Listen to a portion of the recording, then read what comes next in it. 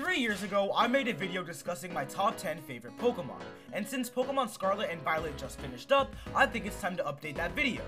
If you didn't know, I'm a huge Pokemon fan, and it was very hard deciding which Pokemon I liked over some others. But nonetheless, here are my top 10 favorite Pokemon. The Unova region has a super underrated Pokedex, and my favorite Generation 5 Pokemon is Mienshao.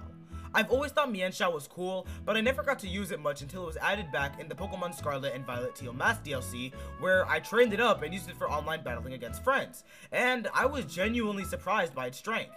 It has high speed and attacking stats, and with its ability Regenerator healing Mienshao's health each time it switches out of battle, allowed me to run a Life Orb set on it, and it was great! Mienshao's battle prowess isn't the only thing I like about it though. Mienshao also has a really nice color scheme with the light beige and lavender, and I like how it's a fighting type without being some masculine human. And don't think Mienshao being placed lower than my last video is a sign that I don't like it much anymore. It's just, I like some other Pokemon more now. You might be surprised to see Scizor here because it was not in my original video, and it's also not a new Pokemon. And you'll probably be even more surprised to hear that it wasn't for me using it in battle either.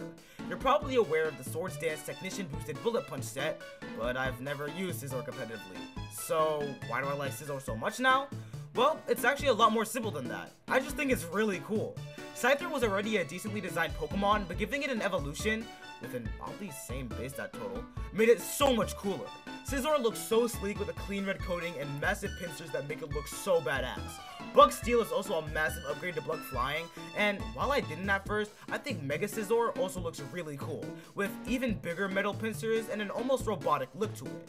While my random appreciation for this metal bug is fairly recent, I can't help but notice how well designed Scizor is, and I hope to one day use it. If you didn't know, the Ghost type is my favorite type. I love the concept of vengeful spirits overtaking creatures, and most Ghost type Pokemon are so well designed.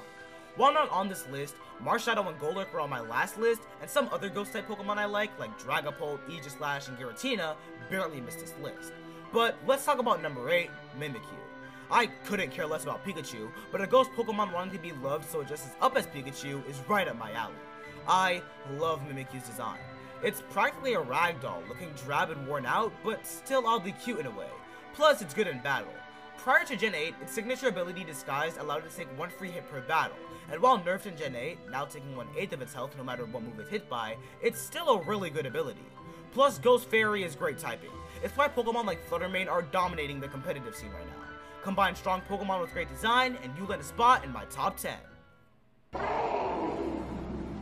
I feel like I was one of the only people who chose Pokemon Scarlet over Violet for 2 reasons. The first is that Professor Sada is very hot, and the second was Koraidon.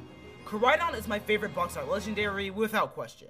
I don't have strong feelings for most box art legendaries because you don't get to see them until the tail end of the game, and once you do catch them, it's unlikely you're going to use them. But allowing players to have Koraidon since practically the beginning of the game was a great decision in my opinion.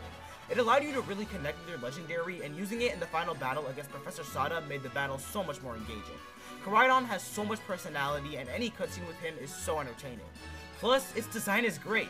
The head and tail feathers look very majestic, and I also like its more, not robotic design.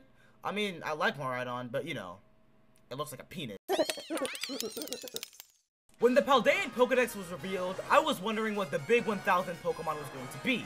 Was it going to be some ferocious legendary, or some high-end mythical Pokemon, or the cheese string mascot made of coins? Despite its striking similarity to the Applejacks mascot, Goldengo is one of my favorite new Pokemon in Scarlet and Violet. He's a golden man made of coins with the signature move Make It Rain and has a golden surfboard. That is awesome! Plus, Steel Ghost is great typing, making Goldengo one of my favorite Pokemon to use in battle. I've already mentioned how the Ghost type is my favorite type, but I also love Ghost type Pokemon that aren't all creepy and dark and just fun, silly, and goofy like Goldengo. Or as I like to call it, Jiho-Denjo. Every generation, I tend to pick the Grass type starter because across the board they have really solid designs. Venusaur is a cool poisonous frog dinosaur, Sceptile is a badass lizard with leaf blades on his arms, Torterra is a giant turtle with an ecosystem on his back, and, foreshadowing, Decidueye is an awesome hooded archer owl. But when Sprigatito was revealed, I didn't have high hopes for his evolution. First of all, it was a cat starter, which we got only 2 generations ago with Litten, but I was super nervous for what it would evolve into. I was hoping for some cool saber-toothed tiger or maybe an elegant grass-berry floral feline, but when Masquerada was revealed, I was strangely okay with it. Yeah, despite it being everything I didn't want, I actually really liked its design and design premise. I think the mask is cool, its magician inspiration is fun, but its design isn't what made me like it so much. It's insane competitive ability. First of all, let's look at its stats. Very high attack and speed, allowing it to outspeed almost any opponent and hit really hard while doing so. On top of that, its ability is Protean. While nerfed in Gen 9, Protean allows the user to get stabbed for any move used on the first turn when sent in, and this ability is crazy. Couple that with the insanely wide move pool this thing gets, and this thing is a monster. But that's not all. Masquerada's signature move is Flower Trick, a base 70 power move, 100% accurate move that always lands a critical hit. So if you were thinking to boost your physical defense to tank hits from this thing, think again, because Flower Trick just negates that. Throw on a focus sash to prevent it from dying in one hit, and you have a monster in competitive battling. So while I think Masquerada is cool, me using it in battle is what allowed it to become one of my favorite Pokemon, and my favorite Generation 9 Pokemon. Out of every Pokemon on my original list, Gliscor has gone up the most. I've always liked Gliscor because it's always had such a good design and was a much needed evolution to Gligar. But at the time of that list, I've never actually used it in battle, and I wish I did because this thing is just so much fun to use. I won't talk too much about battle capability because I just did with Masquerada extensively, but the Poison Heal Toxic Orb combination is great to use. But even if Gliscor was terrible in battle, I feel like I would still like it due to its awesome design, with its Darkwing-esque wings, and just like Scizor, the badass claws. I wish Ash's in the anime had more screen time because it could have potentially been one of Ash's best Pokemon. But I guess a spot on my top 10 list is a good consolation prize. Probably the biggest shock to any longtime watchers of my channel, because for the longest time, Midday Lycanroc was my favorite Pokemon, and practically the mascot of this channel. So it must be really surprising to any old watchers of my channel to see that Lycanroc isn't only not in the #1 spot, but it's no longer the Midday form, but the Dusk form. While I've never liked Midnight Lycanroc, I've always had some kind of appreciation for the Dusk form. It's kind of a combination between the Midday and Midnight forms, taking the best qualities of both and creates the perfect Lycanroc. So why only #3? Well, there's two reasons. First of all, evolving a Rockruff into Dusk Lycanroc is tedious because you have to evolve it at 5 AM in Ultra Sun or the extremely slim 6-minute window in Paldea games. And it has to have its hidden ability. But also, these next two Pokemon have grown on me more and more ever since their introduction and have overtaken Lycanroc. I mean, come on. Decidueye was #2 on my original list, and my appreciation for it has only grown stronger since then. Rowlet was my first ever starter, so I obviously have sentimental value to Decidueye. Plus, he's a hooded archer owl that shoots spirit-filled arrows, and that's just so badass. And as an added bonus, Decidueye has a great shiny, deep blues and black, making Decidueye look even better.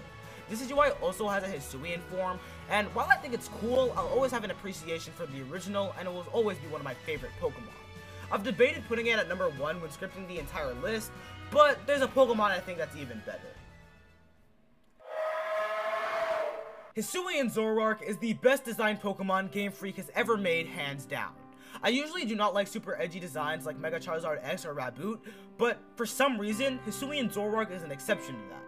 First of all, Hisuian Zorua is very cute, and its unique typing of normal ghost makes me like it even more. But once it evolves, it becomes so dark, with the ghostly wisps becoming even more pronounced, and its color scheme in both regular and shiny makes it look so cool. It's weird, because I never actually played Pokemon Legends Arceus. I own the game, but I never got around to completing it, therefore never using a Hisuian Zoroark on a playthrough team. But honestly, that doesn't matter, because while fairly recent, my appreciation for this amazingly designed Pokemon with a great typing and shiny has landed itself as my favorite Pokemon. Thank you all so much for your support recently. I genuinely appreciate it. My goal for 2024 is to hit 15,000 subscribers, and because of you guys, I think it might be possible. Thank you all so much for watching, and I'll see you all in the next video.